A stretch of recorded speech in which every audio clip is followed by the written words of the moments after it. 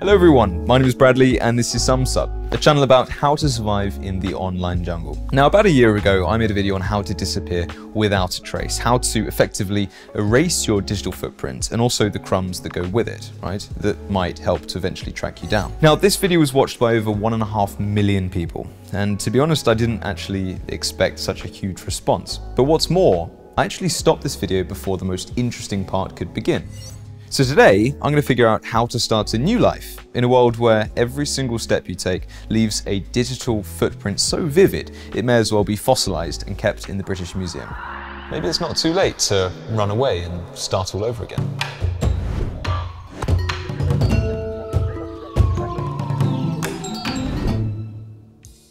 I gathered all of this information from open sources across the web, and I also verified it with Sumsub specialists, and yes, we have them.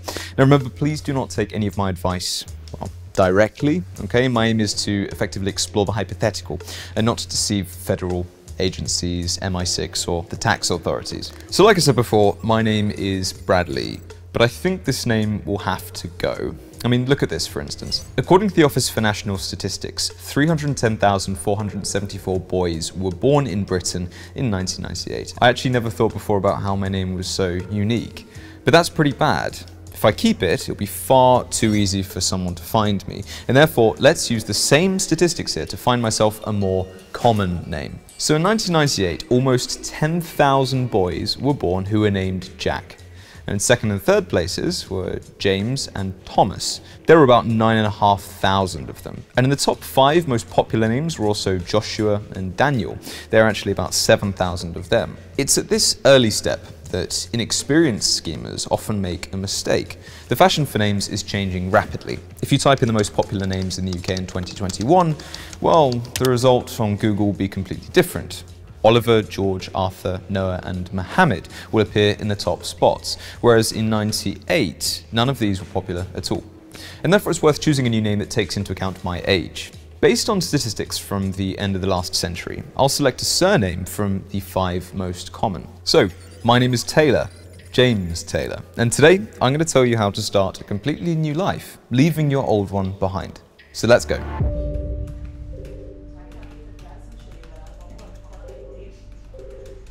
Now, first of all, do you know how much it actually costs to change a name? £42.44 to be precise. That's about $50 if you're one of my US friends. And that's how much this totally legal procedure costs. And the process is actually very simple too. You just need to fill out a small questionnaire, pay the fee, and in 3 or 4 weeks, you'll be able to use your new name legally. Unsurprisingly, more than 85,000 Britons change their names every year using such a practice.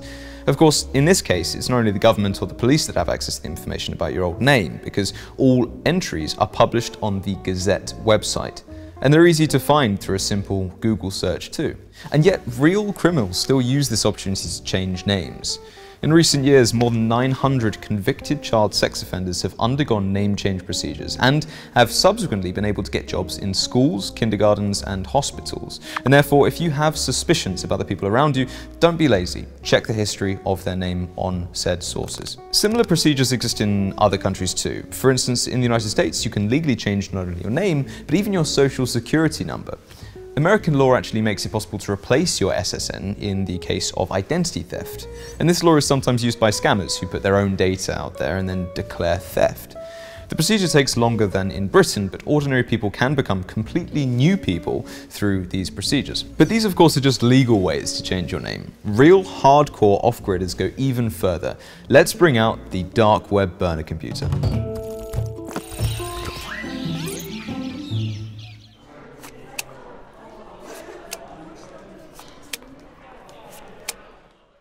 Now on the dark web, you can easily find hundreds of ads for the sale of fake documents. I'm talking driver's licenses, passports, birth certificates, even fake degrees, which is something we're going to talk about later. And the price of such documents depends on the credibility of the seller, the degree of reliability, and also the country of issue. Of course, in this video, I'm not going to transfer money to the owners of these sites. They're all criminals, right? Regardless of whether they're scammers, if they say want an advance payment and then disappear with my money, or whether they're forgers, if they really hand over the documents at the end of the day. But let's imagine that I was willing to take a risk. send, say, a couple of $1,000 and I would actually receive my order. Well, a couple of passports in different names, a driver's license, and even a degree in something like horse forensics could quite easily be acquired. So now I can travel around the world like a real secret agent, right? Unfortunately, not. Take a look at the cover of my British passport we've got here. You see this little thing down here? Well, what do you reckon that is, this icon under the word passport? It actually means that a chip is located there that contains a variety of different information. And the principle is similar to the NFC chips I talked about in the last video. The chip stores all of my personal data, my biometric information, and even a digital copy of my passport photo. And this is all in encrypted form. So it's almost impossible to fake all of this. But the interesting thing here is the only time we really face a comprehensive passport check like this would be at the border. It's really unlikely that your employer or, say, your apartment owner will check your passport using biometric scanners. Most people don't even know these things exist. And therefore, fraudsters usually travel using real documents. And it's only once they're in the country that they begin to use the fakes. Now, usually because of this, the documents are bought locally. It's too dangerous to carry fake documents in your luggage, for instance. And if they're found at customs, you'll be immediately taken into custody. However, there's a very big difference here between counterfeiting and forgery. Sometimes these documents are assembled from a myriad of different parts of different documents, and sometimes fraudsters will actually take stolen documents and replace the photos of the owners. And here there's really no way you can choose a random name, so maybe I'll have to become some kind of Pedro Jiménez. Está todo bien, hombre. Solo tengo que aprender español, ¿verdad? Now, as a more complex alternative, fraudsters can take a blank passport and enter the required information directly, either that which has been stolen from real people, or that which is simply fictitious, like that of James Taylor. Now, all of this will determine the price of a fake. The more complicated and expensive a fake is, the more useful it can be for more significant activities. So let's get back to my new life. I'm not planning to commit any financial crimes here, I just want a fresh start. And therefore, if I decide to move across borders, I'll use my real passport. And then, and only then, I'll use fakes. Moreover, if I decide to move somewhere like America, then instead of using one dubious passport, I'd be better off buying a fake driving license, an SSN card, and also a college diploma, all in the same name. For everyday life, these documents look more authentic. And besides, even a really good fake, it's unlikely to save you from a rigorous police check. And therefore, I actually won't be driving around. I don't want the attention of, say, traffic police. The driving license will only serve to confirm my identity at work and also when renting a house. Taking out a loan or a mortgage won't work either. I don't want to get involved with a fake credit history because, well, I don't need to draw that extra attention to myself. If I have any problems with the law, I'll have to use my real passport. It's better to have problems with an expired visa than, say, accusations of document forgery. Importantly, I haven't actually decided yet whether I'll move to a different country or not, but I know for sure that I'd preferably get lost in a big city. No one will pay attention to a new person in Chicago or Liverpool, but in Castle Rock or Darrowby, someone will definitely be interested in the past of a certain James Taylor. But in any case, a little work will have to be done on the biography of said character. Now, this is where things get interesting.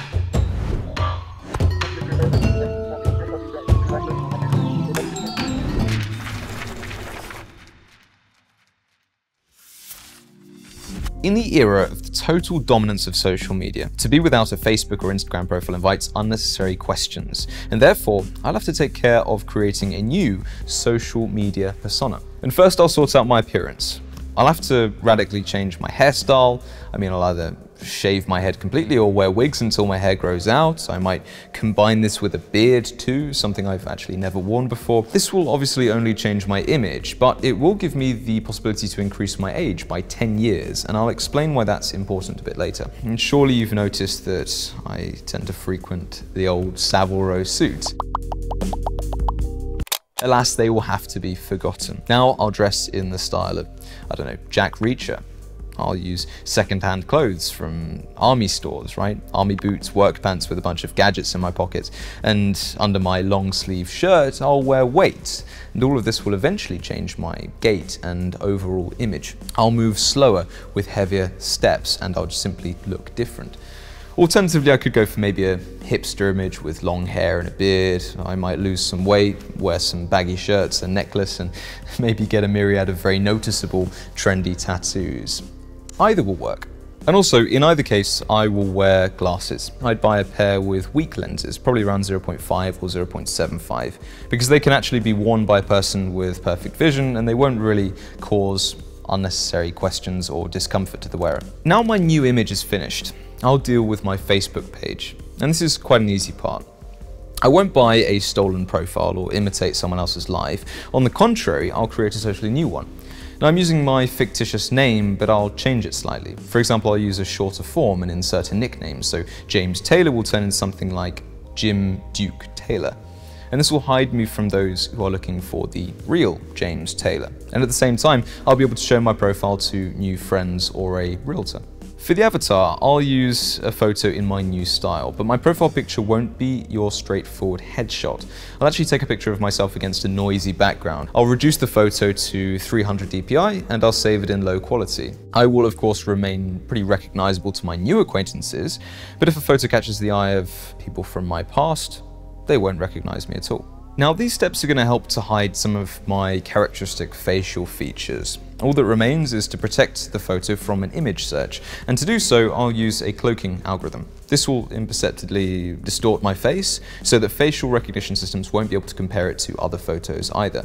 The first, and so far the only post on the profile, will be the information that my old profile was hacked and that I decided to start a new one. This will explain the recent creation date of my account. As a finishing touch here, I might add some friends, university that according to legend I graduated from, and perhaps one or two places of previous work. The university of course will be real, well, the one that's listed in my fake diploma, but the friends and the workplace are completely fictitious.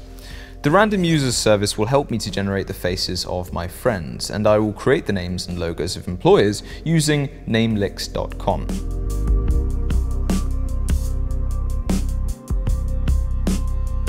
Remember I said to you I'd choose an image that would make me look, say, 10 years older? Well, I need this so that there are no, well, unnecessary questions about my Facebook profile. So, just like that, in the eyes of marketers, I'll belong to a completely different bracket of marketing. Indeed, I'll copy the habits of stereotypical introverts at the beginning of the 2000s, and I'll email more often than I'll use messaging apps. Maybe I'll reminisce openly on Facebook about the good old days and recall phrases from TV store ads, I don't know.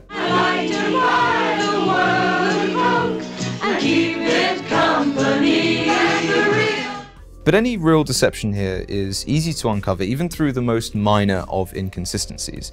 The more details involved, the easier it is to make a mistake. Any professional detective will confirm that this is you, and therefore, well, I'll need to draw my past with as many long strokes as possible with the brush. I was born in a working class neighborhood on the outskirts of London. My mother wanted me to go to university, so I had to study. When she died, suddenly I gave up. I tried to enlist in the army, but I wasn't accepted for health reasons, so I argued with my father and left home. I got a TEFL qualification and I moved to India, Hyderabad, to pursue a relationship with the beautiful daughter of a Maharaja.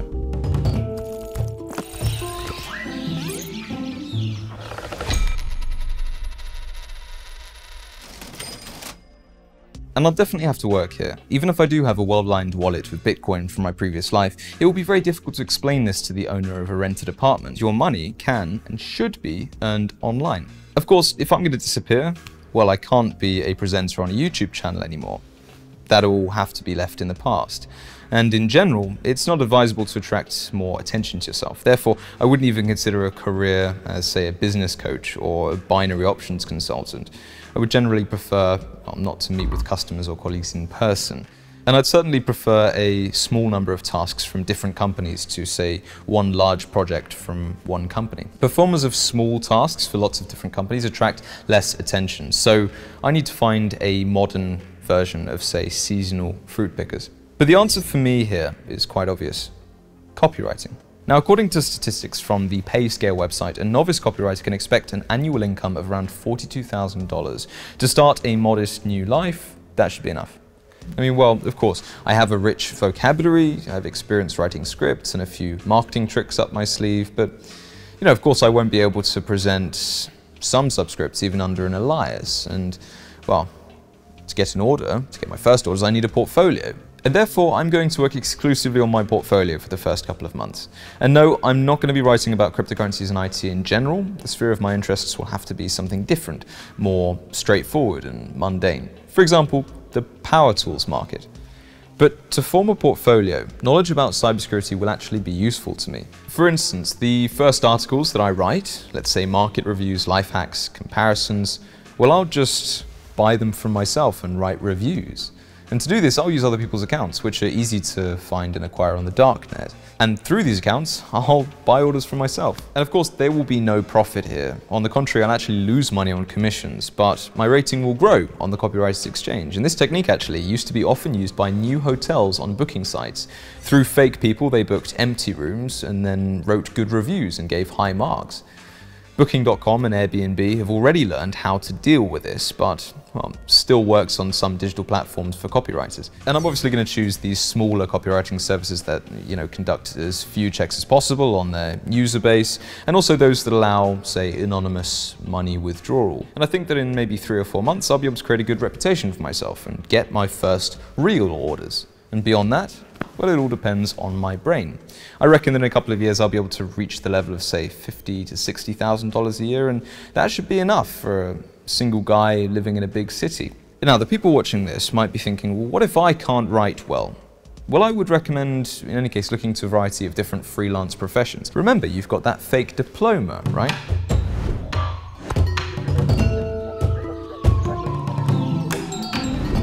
But look, is all of this really worth it? I mean, I thought a lot about real ways of disappearing in preparation for this video, but in the end, I realized that I would probably never use these ideas. You can never completely get rid of your memories. I mean, what drove you out of your house in a previous life is really likely to make an appearance again. And the life of a fugitive is pretty lonely. Hiding your past from others is also extremely difficult. Small mistakes, gestures, hesitations, all of these are inevitable. Unless you're really Jason Bourne here, people will just end up not trusting you. Relationships will be difficult. In order for the legend to last longer than its expiry date, you'd have to communicate with other people as little as possible. It's unlikely that you'll be able to create a new family. I mean, imagine if you met the right one. I mean, what are you going to introduce yourself by? Will you ever be able to tell the truth about yourself? Will they even believe you if you do? And an attempt to run away can also result in serious monetary losses, and you will inevitably run into trouble with the law. On the darknet, no one guarantees the quality of forged documents. You're not going to be able to submit a claim and return the purchase in any case. I mean, chargeback doesn't apply there. And what if you're caught with a fake passport or driving license? I mean, the penalty is prison in all countries over the world. Buying a forged document is effectively already a crime. Well, my name is Bradley, James Taylor. And even if you do disappear, make sure to reappear with a new YouTube account and subscribe to Sumsub once more. At least you've now got the advice needed to do so. I'll see you in the next video.